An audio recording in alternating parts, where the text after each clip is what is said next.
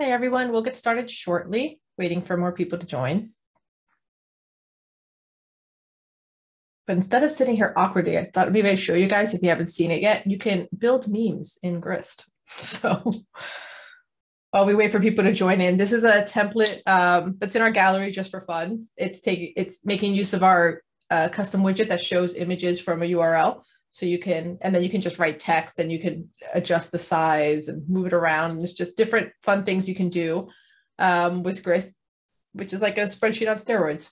So this one, asking for dark mode in Grist, this is something that our CTO has wanted for a while, maybe one day. And I made this Drake one. Instead of doing work in a spreadsheet, you can make memes in a spreadsheet. Okay, I think we'll start in a minute here. Can anyone hear me? Oh, yeah, I think so.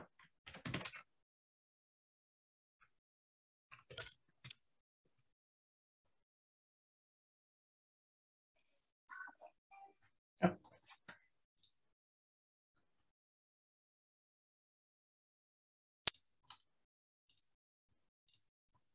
Okay. Awesome. Thanks, Gil.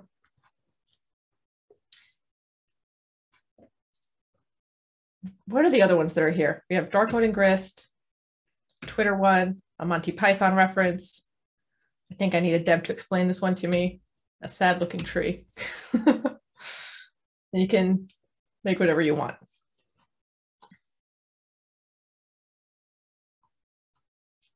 Okay, so I think we can get started at least with the questions that some of you sent in during registration. Yeah, we'll check the time. Okay, so one of the questions someone sent in is about calendar data sharing and whether or not Grist supports it. So we don't yet have a calendar widget, though it is something we'd like to implement. In the meantime, you can connect Grist to a calendar like Google Calendar using a third-party integrator like Zapier. So for example, you can connect Google Calendar to Grist, and then there's a bunch of actions and triggers that you can set up that could send information in either direction. Another question was about setting up an invoice to match QuickBooks. So if you look in our template gallery, we have this invoice custom widget. And what this does is as you select an invoice, it updates, as you select data in your table, it updates what the invoice looks like. But if you want to change the look of this to look in particular to your business or whatever it is that you do need to know a little bit of code and you need some development skills. And if that's something that you don't have on hand or don't have the time to figure out, you can take advantage of the Sprouts program. So the Sprouts program is a program that will pair you with someone who's a Grist expert who has these skills. We'll give you a 30-minute free consultation call, see what your needs are and advise you on how to move forward. You can find this page from our homepage or go to resources, talk to an expert, and then you can send an inquiry. Someone asked if it's possible to have a widget as a gallery view, for example, in inventory. So in our inventory manager, we have this attachment column that has photos of different products. If you add more than one, Grist will sort of tile it based on your column width in a grid. If you need something more custom than this, you can also build that with a custom widget. Also, here it looks small, but if you double click, it'll open in a lightbox and you can scroll through it as a carousel if you have multiple images. But if you need something custom, feel free to reach out on Sprouts as well. Someone asked about webhooks. So we do have now Zapier instant triggers. That's different from the normal triggers. It's a lot quicker. It's only the instant triggers are only supported on Zapier. So that's one way you can set up webhooks. And they also asked about pivot tables. We'll be covering summary tables on this webinar. They also asked how to create custom pie charts and line graphs of monthly expenses. We'll be covering that as well in today's webinar. And we'll be covering two different ways to set up charts. So for example, we have this chart in our general ledger template, which just updates as you add more and more data over time. And it's charting two different companies' profits. Or you can have dynamic charts that update as you drill into your data. And we'll be doing both kinds today. Someone also asked how to implement the extended internal rate of return function. So this is super cool, but beyond the scope of this webinar, feel free to ask in our community, ask for help formulas. Our whole team looks at this and I think we'll have a lot of fun figuring out how to do this. And in general, if you need formula help, feel free to reach out on the community forum. And then Chris asked, I don't know if he's here yet, but Chris asked about secrets. So I'll show you guys a secret. There's all these little things that those of us who work at Grist know about, and it's fun whenever you get to learn them. So when you're in a document, if you go to the user menu and you look at the document settings, you maybe have never come in here. You can do things like set your time zone, your currency, like these are the defaults for those types of columns as well. Like in a date column, what's the time zone, or the currency in a numeric column. And you can also switch between if you're using Python 2 or 3, but that's not the secret. The secret is that this emoji is a button. And what this button does is it reboots the entire document. So they're on YouTube. So this is helpful if you sort of get yourself into like a logjam, like you're doing a lot of stuff with formulas and maybe you make a mistake and now it's taking really long to load or not loading at all. Something got broken, you can just reboot the whole thing. I mean, I can also just click it now and it'll just refresh this. Nothing bad will happen, even though it's a scary looking emoji, but that emoji is a secret button. Okay. I think we can start the webinar. So today we're going to cover a very typical use case. This is our 9th webinar. You can watch recordings of previous webinars on YouTube. But today what we're going to cover is expense tracking, which is something that you might have encountered in your professional lives. And we're going to start this webinar a little weird because we're actually going to start in Excel. We're going to look at how these workflows are typically handled in Excel, and then we're going to see how we can improve on them in Grist. So the way that this normally works, or the way it's worked at past companies that I've worked at, is every employee gets this blank template where every month they need to enter the month and the year, their name, department, position, manager, and add expenses. So the date of the expense, normally there's a drop-down menu for account, which is similar to a department. There's an expense type, which is also a drop-down menu. You can write the description. You can put in some totals that get summed up, and you can add some notes for that entire month. And then these drop-down menus are normally contained within the same document. So there's usually all these hidden sheets that are in here. There's a hidden sheet here that has like these lists, which means if somebody is using an old template instead of the most current one, they may not have the most recent list, and that can cause problems for accounting when they're trying to reconcile everyone's different expenses. Employees need to do this every single month, send it over to accounting, but then someone in accounting has the much more difficult job of reconciling all of these spreadsheets. And the way that I've typically seen this set up is they'll have a different sheet for each month. So they'll put all of May in one sheet, all of June in another sheet, and then they'll have a dashboard that summarizes all of that using a lot of formulas. And while it works, it's a lot of steps. Every time you add someone new, you need to calculate their totals. I did it real simply here with the sum. They could be doing VLOOKUPs or index match. And then you need to pull it all here. And every time you add a new month or a new employee or a new account, you need to update formula ranges, add things to these tables manually. So there's a lot of steps, which means there's a lot of places where human error could mess this up. And the more complicated the formulas, like I have this sum ifs one here, the more likely that either not everyone on the team knows how this works and knows how to update it. So you're overly reliant on the one person who does, or just human error can come into play. And then the second way that I've seen these set up is a little bit more Grist-like, but not quite. So here, everything is on one sheet instead of separate sheets. And we're trying to add a bit more structure. And we're using pivot tables to summarize what's in this table. It's better. It's less work. You don't need to adjust as many formulas every time you add something. But the problem here is when you do add new data, you still do need to update the source data in each one of these pivot tables. And if someone makes a change in here, someone noticed something was wrong or is fixing something, this doesn't automatically update and you may not realize that. So your totals are off. You have to force a refresh every single time. And here we added this extra column for month to extract the month from the date in order to summarize by month as well.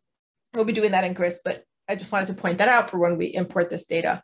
So it's a bit better. And also you're sort of limited in how this data is displayed. So as this gets very long, you have many months, many employees, more accounts, it's not easy to see these sums. This is the way that it looks.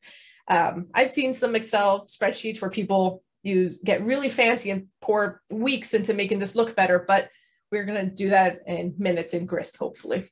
So let's go over to Grist and let's simplify this workflow. So we're going to start with a blank Grist document. And the first thing we're going to do is we're going to import the data that we already have. So I'm going to import from file, and I'm importing from the pivot table because it's already more or less got the structure I like. Everything is in one table. So let's import that. So we have the column for who the employee is, month, date, the account, expense type, description, and then there's these two extra columns that were from the pivot table. If you remember, it's these two columns here. We'll just delete those after the import. And then there's this other table, this other sheet, which has these lists. We could import it, but I already thought ahead on how I want to set this up, and we don't really need to. So I'm going to skip this. I'm going to handle that differently. But let's go ahead and import this table that we have here. So let's do a little bit of cleanup. We don't need these two columns. They don't make sense. This isn't how pivot tables are done in Grist. We're going to create our own pivot tables.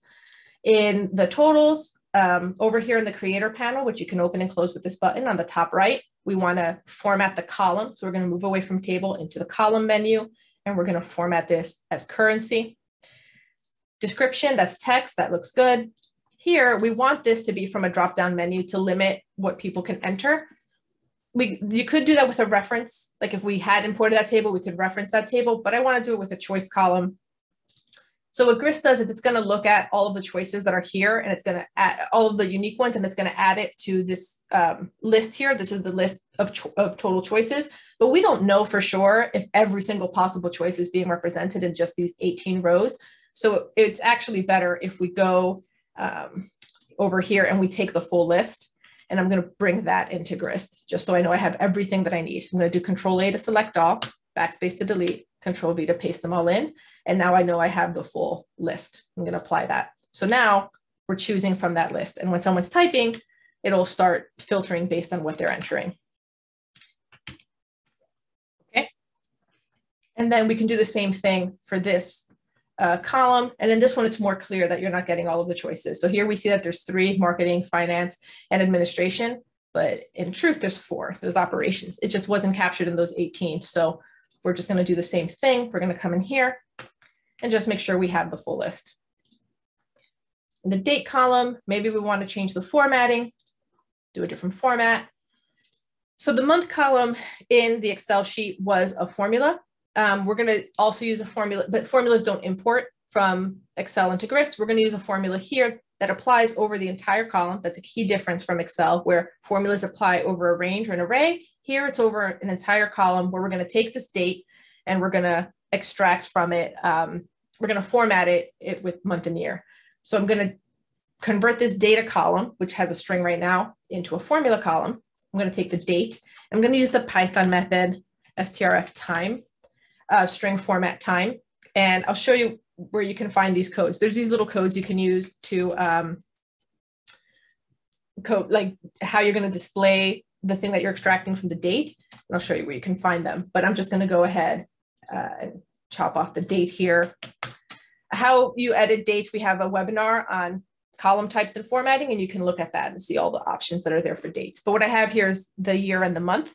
If you Google strftime codes, the very first result you will get is this cheat sheet, which is great. So you can see that I did the capital Y to get the 4-digit year, the lowercase m to get the 2-digit month with the 0 in the front for the single-digit months, and what the other options are as well. And we can also go ahead and we can hide this column. We don't need it to be showing in order to do all the things that we want to do. So that's still just working, but it's out of sight. Okay, so we did our cleanup. Now we're ready to create summary tables. So we're going to add a whole new page where we're going to start summarizing all of this data. We could do it here, but it'll make this page very busy.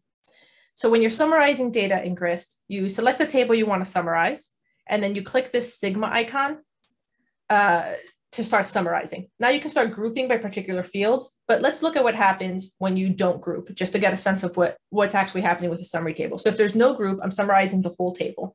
I'm going to add that. it's just summarizing all of the records. So in this table, we have 18 records. So it's counting that. And it's going to automatically sum up all numeric columns. In that table, there's only one numeric column, which is that total. So this isn't super helpful.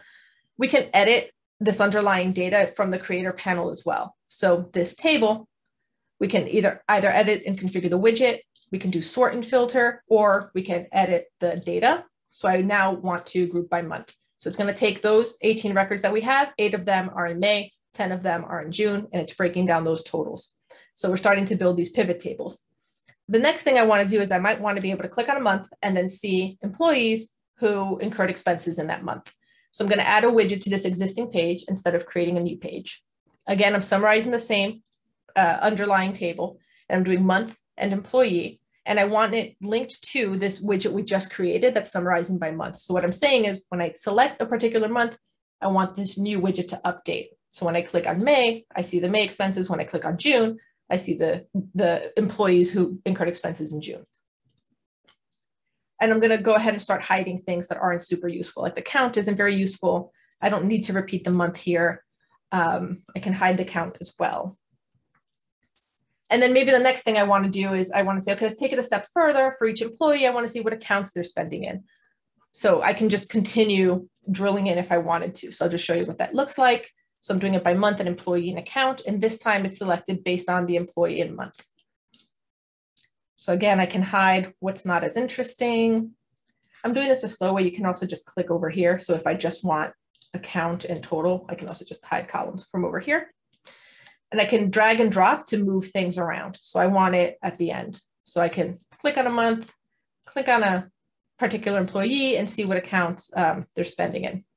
And maybe I want to do it the other way. Maybe I want, give me all of the accounts, and then from the accounts, show me the employees. So I'm going to do that a little bit faster, but I just want to show you all the different ways that you can combine this, and then we'll build some charts. So I want to do employee and account, also selected by the month, and I can hide these things. So now I'm seeing in each month, what is the breakdown by account? And then I want to find out the employees spending in those accounts based on the month and account. So I'm going to just move things around a little bit.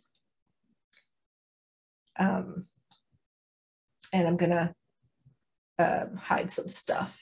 I'm going to hide the month over here, the account. Okay, so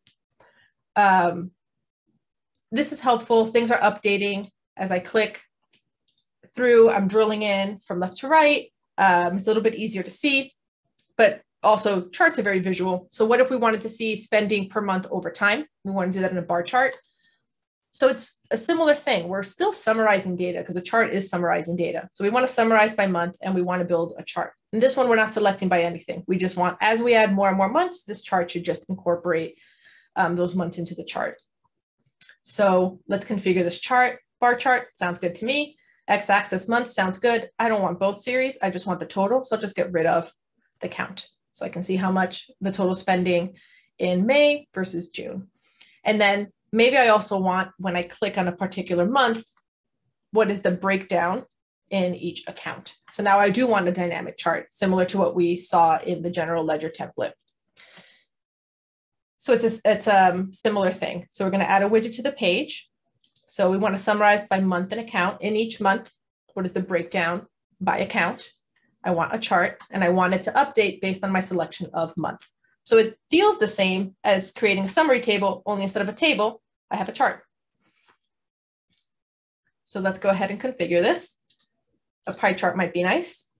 The label that I want is the account, and I don't need the count, I just need the totals. So when I click, it'll update based on the spending in each category. And maybe I want this somewhere else. Maybe I'll put it over here, and I can just drag and drop, and these things will all adjust as I drag and drop. Okay, so we have a dashboard and we've imported our expenses. What happens now when we import additional expenses, right? So part of the headache was setting up the dashboard, and the second part is what happens when you add new data. Well, let's actually name this dashboard. We'll put expenses summary. I'm going to put it at the top so you can drag and drop pages. Also, this table, this was a blank table from the blank document we first created it. We can delete it. So when I click remove, there's these two options because this is the only place where this table shows up. Do I only want to delete this page, this view of it, but still keep the table secret hidden, or do I want to also delete it? The way you can see what your actual tables are is in raw data. So you can see I have the expenses and that blank table. So if I only delete the view, this table will still be here. So raw data is a way to see like, what are my actual tables of data? Because you might create many views of the same data, right? Which is what we're doing here. These are views of the same different widgets playing on the same underlying data. So let's go ahead and remove this. We do want to delete the data and the page. We don't need this blank table. So let's import. So Janice, she sent us her July expenses. Let's go ahead and import from file, Janice's expenses.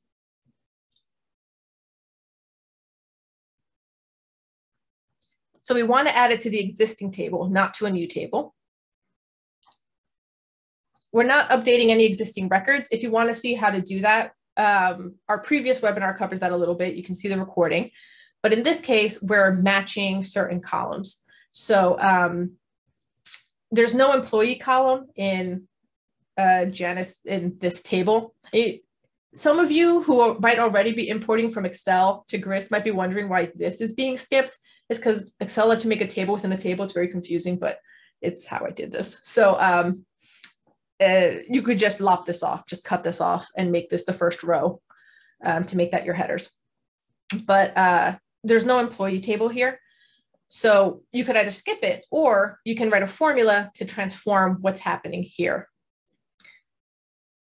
So in this case, I just want to write Janice's name. And if I want to enter a string, I want to do that between quotation marks. So that's, again, Python syntax. So this is saying we're adding this text string. And if I do that, you can see that it's adding it in. So I'm not skipping, I'm transforming as I'm importing. Date matches correctly, account goes to account, expense type, description, total. And these weird rows here, that's from this. We'll just, I meant to highlight, that's from this. We'll just lop that off after we do the import, similar to like what we did with the pivot table. Okay. So here's the new Janice ones. I'm actually going to go ahead and just move. We have these notes that are for the whole thing. It might be better if we had notes inline. So let's just add another column here where we can write notes. We're going to format it as a text column with some line wrapping, maybe give it a little bit more space. Let me give myself more space. You can open and collapse the pages menu over here. Also, something that accounting probably also has to deal with is they're getting all of these spreadsheets, and a lot of this also requires receipts, images of receipts, PDFs of receipts, and they need to reconcile these two things. We can just drop receipts right in here as well. So Janice sent us a receipt. So we'll make this an attachment column where we can just attach media right in here. So she said she had sent us this note with this one, I think. Yep. And this, so it was just inline now. It's just easier to see what the actual notes are instead of for the whole month. It's just in line with the thing that matters. And she also sent this receipt. So it's right here, this sample receipt from Google image search. Okay, so we can go ahead and lop off this. Okay, so what happened in the summary tables? So when we go over to the summary dashboard, we can see that July now exists. There's Janice, there's the marketing expenses. July got added down here as well. We have another bar in the bar chart. We didn't have to update anything. There was no need to update any ranges or refresh any pivot tables or do anything like that. Oh, I accidentally imported this hidden sheet. Those hidden sheets in, I don't need it. The hidden sheets from Excel, we can just get rid of that. Okay, so we have this here. A couple questions. Let's see. If we name a table like an existing one, are we going to have a message? I'm not sure I understand the question. Like, you mean like rename this table? If I rename this table just like expenses, something like that, it just renames it. How can we see at a glance if it's summary and the group by condition?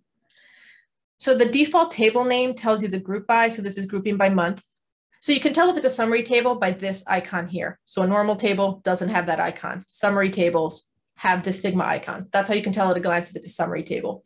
And then this little, the default name, you could override this name. So let's say somebody did override this name, something else, and you can't tell. If you just get rid of that, it'll go back to the default name, or you can just see it here because you can't change that. So that's how you can see at a glance how it's summarizing. Or over here in data, there's this group by. So as I click on these, you can see it also in the creator panel. That's another way. Okay. So one more thing, some of you might be looking at this and seeing Janice Leary all caps here and title case here, and you need everything to be the same. At least that's how I feel. So I'm going to show you a quick tip on just doing some quick data cleaning using trigger formulas. I use this all the time. So I'm going to create a trigger formula. So remember, trigger formulas are different from normal formulas in that they only trigger when certain conditions are met, and they can do some special things. We have a webinar all about trigger formulas that you can find on YouTube. So because a trigger formula is in a data column, what's being stored in the cell is actual data, not the formula, you can refer to the value in a way that you can't in a normal formula where you would get a circular reference. Here I can say, take the value that is stored in this cell and do something to it. And what I want to do is the Python method for a title case. When I hit enter, nothing's going to happen because a trigger formula only happens with particular triggers. So what I want to do is apply on record changes. And there's a helpful one at the top called current field that you can use for data cleaning. It even says data cleaning right there. So what I want to do is this is pretty short, pretty easy. I'm going to Control C to copy it. I just delete it and then paste it again. And the title case just appeared there. So everything got fixed. That's a quick tip. I use trigger formulas for data cleaning all the time. Or sometimes for putting in sample data, like I'll do like random number generators and then just get rid of a formula. Like when you want to put in dummy data, you can kind of do it that way too. Okay, so let's take stock of where we are now. The workflow right now has simplified quite a bit for accounting. You add a new expense, you don't need to touch anything. Nothing needs to be updated. It's automatically updating things, and you can drill into this data a lot more easily. But there's still someone in accounting who needs to take all of these spreadsheets from everyone and add them to this master table. We can do better because we can use access rules to change, to allow people to come in here, only see what they need to see, add expenses directly without having to send anything to accounting, but not mess with anything else. So we can share this document with Janice, Robin, and Joey as editors. And when they come in, they can only edit their own expenses, see their own expenses, and not see the summary or anybody else's expenses. So let's go ahead and do that. So the first thing is I'm going to be adding them as editors. Let's go look at access rules real quick, and let's sort of refresh our memory on default rules and what permissions mean. There's also a webinar that we did about access rules that's on YouTube that goes deeper. What we're doing today is a bit simpler. So the default rules are saying a user who's logged in, what is their access to this document? Are they a viewer, an editor, or an owner?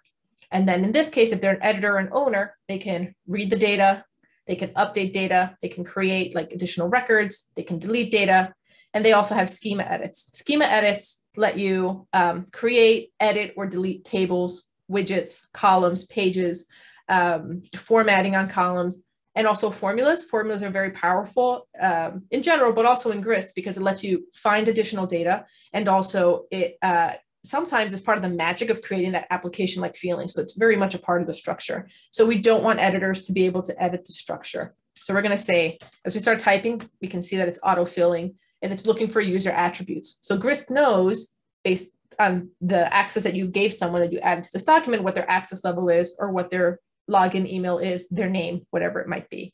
So we're saying in this case, if their access equals editor, deny schema edits. That doesn't mean they can't update or create records. They can still play within your structure. They can add additional records. They just can't change your structure. And notice that I use 2 equal signs. That's because access rules are written in a simplified version of Python. The documentation our support site pretty much tells you everything you need to know and what is supported. But in Python, a single equal sign, you're defining a variable, but a double equal sign is a comparison. So we're actually here comparing what is the user's access. Is it editor? If it is, then deny them schema edits. Okay, so let's review what we want to do. We want to create row level rules where we're saying if the employee who is looking at this document is the person in this row, show them that row. Otherwise, do not show them that row. We could do this with name. Grist knows someone's name, but where does that name come from? it comes from profile settings, which is something that could be edited. So I wouldn't use username and access rules, because if people change their names, it'll sort of mess up what they can see. Like, let's say I've been using my full name for many, many months and I've been incurring expenses and documenting them. And then one day I get a really cool nickname and then I edit this to my really cool nickname. The next time I log in, Grist is going to be looking at my really cool nickname and trying to match it, but all my previous expenses had my full name. So anything that the user can change could cause problems. I recommend using email, which can't be changed. And the great thing is you can automatically stamp emails with trigger formulas. So I'm going to add, I've right-clicked here to insert a column to the left. I'm going to add email. I can use a trigger formula to automatically stamp a user email. User attributes are only accessible from trigger formulas. You can't do this in a regular formula. So again, when I hit enter, nothing's going to happen because it only triggers when certain things happen right in the name. But if I were to create a new row, you can see that it's adding my name on a new row. And you can do the same thing with username here. So I can change this to user.name. It is case sensitive, and you can find this in our documentation as well. So I want to apply that to new records. Oh, I keep clicking on things. So let's come in here. I do this quickly with control semicolon to insert today's date. This is a shortcut for today's date. So you can see it's adding both my name and my email. I can't do this retroactively with trigger formulas. If you have hundreds or thousands of rows here, you might want to find some other way to do it. Maybe you import people's names and emails, do reference lookups. There's other things you can do, but I only have here, without these, 26 rows. So I'm going to do this a really cheap and easy way. What I'm going to do is I'm just going to right click and I'm going to do filter by this value. So it's going to filter by this value. So I'm just going to start making up emails because these people don't exist. I'm copying this just to make my life easier real quick. So what I do here is with this selection, with the shortcut Control D, the value at the top will get filled into the end. So it just gets filled in. I'm going to get rid of this. I'm just going to do the same for the other two.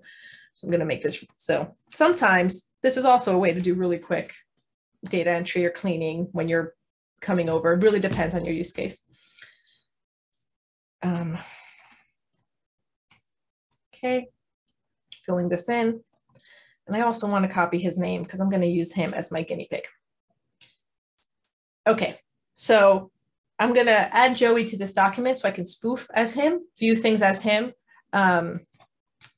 He's going to be an editor, so I can see things as Joey as I start creating rules. So let's go over to access rules. We're going to create a rule for the expenses table. So in the expenses table, if the user accesses owner, so this is the accountant, they can see everything. They're allowed to see everything. But now somebody who's logged in, look at their email, just like we did with user access. Look at their access. In this case, look at their email when they're logged in. And now we're going to create row level rules by saying, look at each individual record and then look in the email column. If there's a match between what's stamped in that email column in the table and their login email, then allow everything.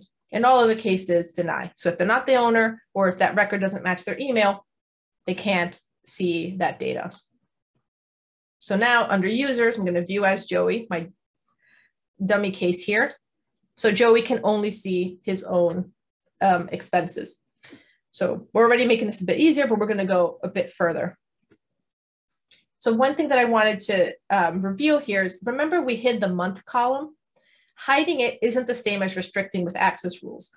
So we didn't actually restrict Joey from seeing it, so he can still see the name in hidden columns. And if he goes to raw data, he can still see the month here. If you actually want to restrict it, hiding it isn't enough. You need to restrict it from access rules. So let's go ahead and we're going to restrict month and email and employee. Why are we restricting email and employee? We're auto stamping these and we don't want them to go and change it. Like if Joey suddenly starts going by JR, it's going to mess up our summary tables where we're summarizing things by Joey's name. So we're going to just make sure that he can't edit that and just leave that to accounting. So let's go to access rules. On this table with this 3-dot menu, we can start adding column rules. So we want to prevent them from editing their name, their email, and we'll hide the month column just so you can see what I was talking about. So if the user access is an owner, all good. Everybody else, deny. So what we're saying here is in this table in general, you can see these records, but there's some exceptions. These columns you cannot see. So now let's go look at it as Joey again. So now in the hidden columns, there's no month anymore. And when we go to raw data, he can't see those columns that we restricted. Before he could see month, email, and that's all gone now. Okay. The last thing we want to do is hide the expenses summary.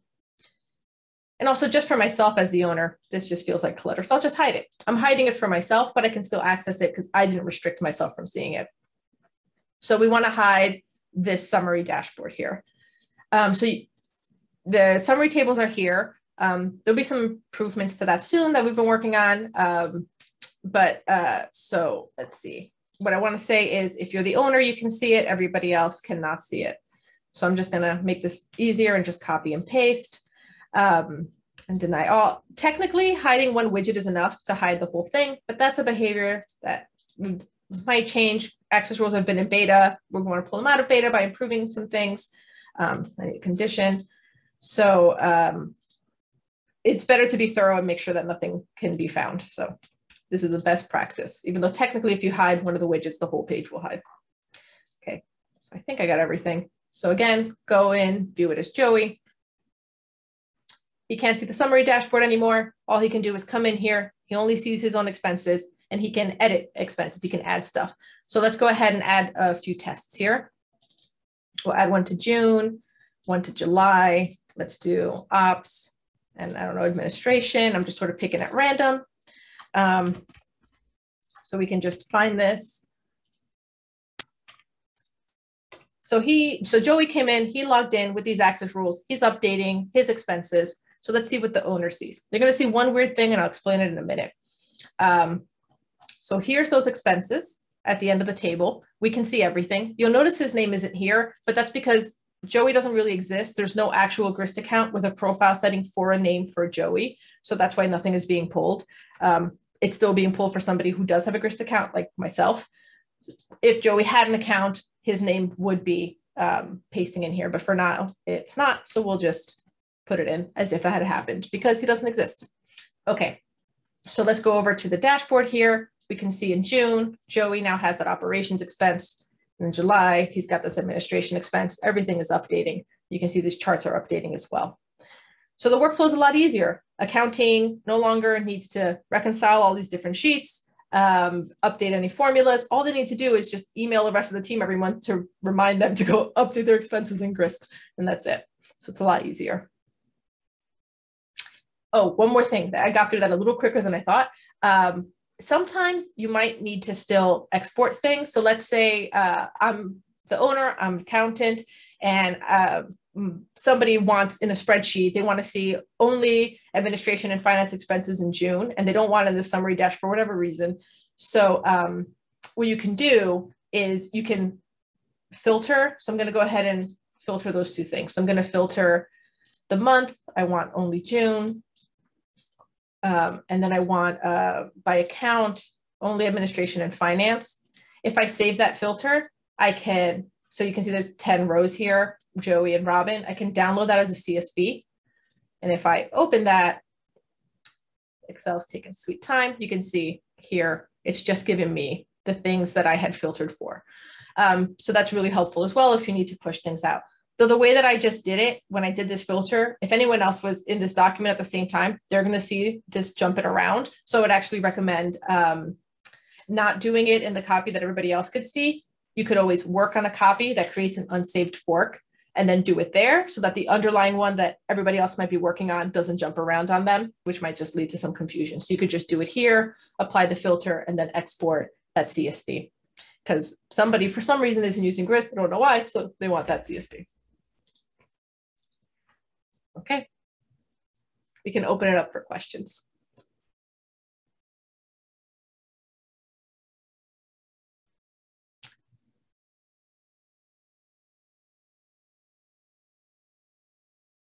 Is there a way to fetch the data of the summary table through the API? I believe so, because it has a table ID, but maybe Dimitri would be able to answer this a bit more. I haven't done it, but there is, you saw it here. There's this ID. Yes, I believe you can. The only difficulty is knowing the ID of the table because in a way it's a hidden table. But I think as Anais mentioned, that those there are places when you do need to know it, and we have a project to make it less hidden, so you could actually see what the tables are and have a way to refer to them with kind of more sensible names. For now, the difficulty is figuring out the name of the table. I don't think I can say a rule off the top of my head how to find it. So the best thing is to ask in the community forum if you need it now. But I think within a few weeks, there might be a better way. Yeah, we were just talking about it this week, so fingers crossed. Yep.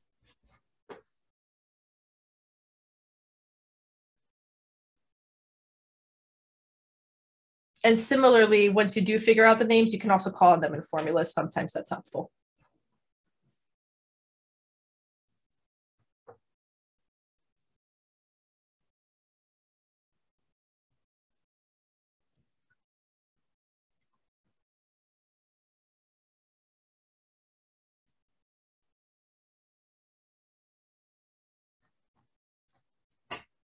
I don't know if there's any other questions.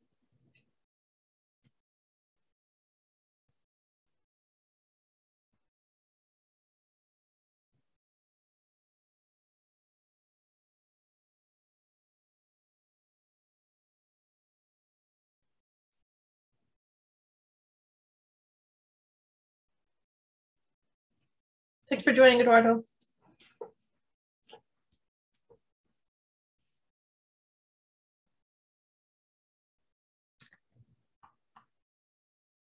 I see a lot of familiar names, which always makes me happy.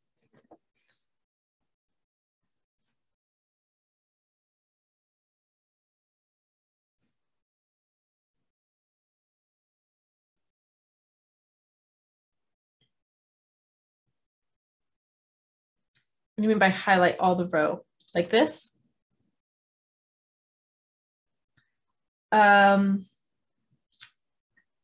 You could do zebra stripes. It's very subtle. Maybe we can make that a little darker. You can do zebra stripes on any table, which makes things a little bit easier as you're scanning across. And you could also do conditional formatting if you wanted to highlight certain things as well. You can highlight this way. If you click on the left side, it'll highlight it in green.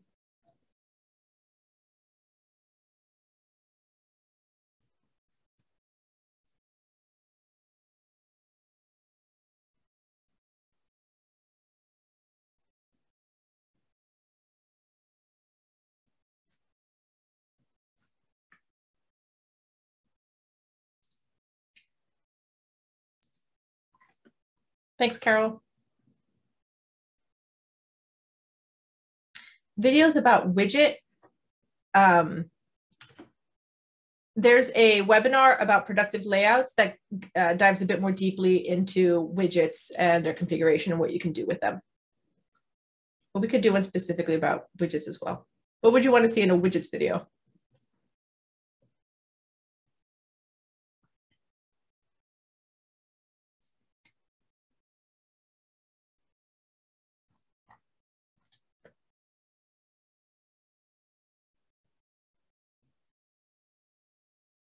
Yes, so when you're in a widget and you're in the table section here, you can go to data, or you're talking about editing the underlying data or the data. So anything that in any of these widgets, well, these are all formulas and summary tables. But if I edit something here, you are editing the underlying table. So the view and the data itself is a little bit blurred in that way. Or if you want to edit the actual underlying data, like in the summary table, if I want to change the group by columns, you can go to edit data selection and play with things here. Maybe there's different tables here and you want to change something.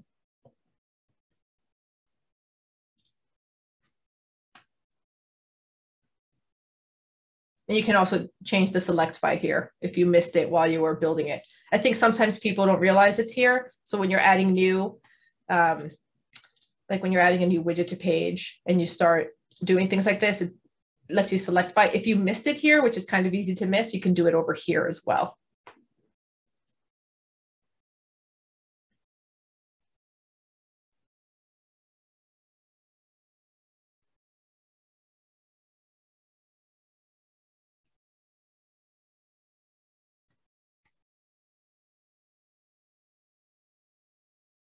We want to make a gallery view with a checkbox to change the status field.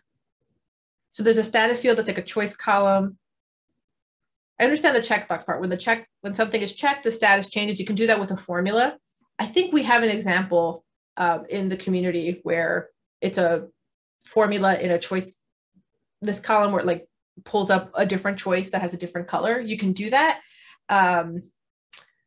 Gallery view, do you mean like a card or a custom widget? But yeah, you can put a formula in a choice column that then pulls up a particular choice based on whether or not a toggle column is true or false.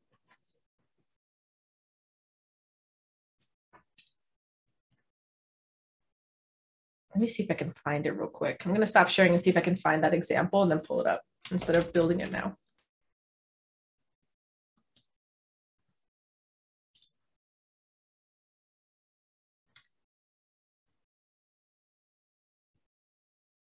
Or if Natalie could find it, I don't know. It'll be a race. But people can keep sending questions and I try to find it.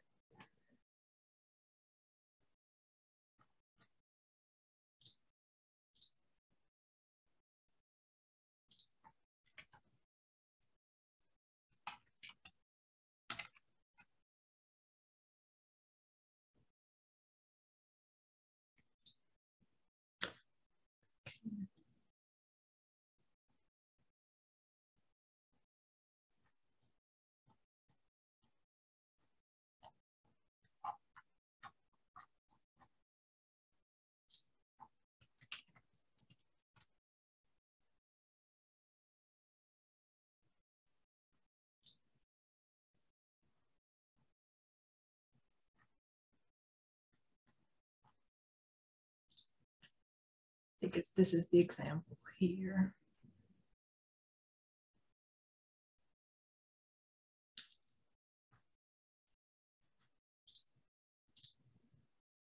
No.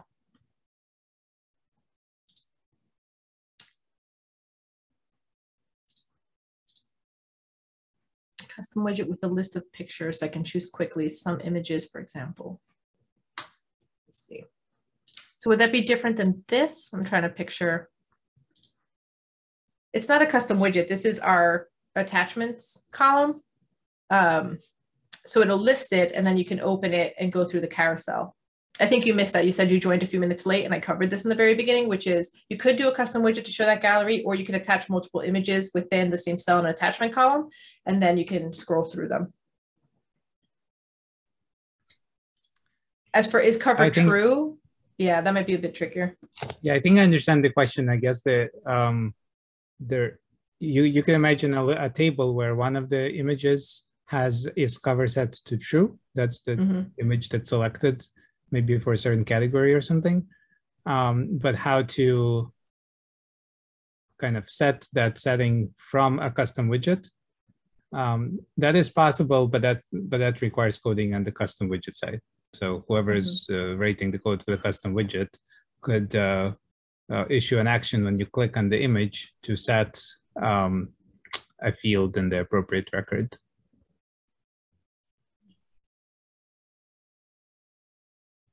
Do you think you need a custom widget? I wonder if you could just do it with formula and attachment column, which I saw someone do. It's pretty cool. Yeah, you can always just have a checkbox for its cover and check it to true. I think there was a question in the community forum for if you check, sometimes you went to a situation and if you check one record in one cell in a column, you check one of them, all the other ones get unchecked automatically. If you search the community forum, I think there is a recipe for doing that. It's possible to do with trigger formulas. Yeah.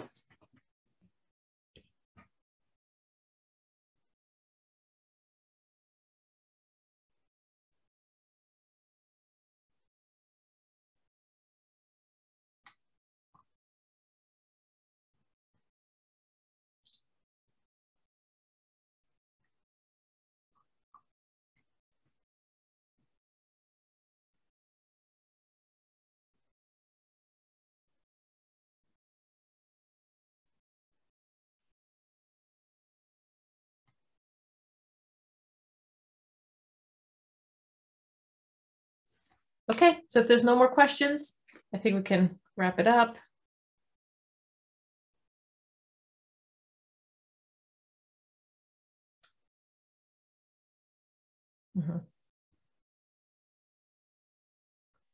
Thanks, Natalie, for the link.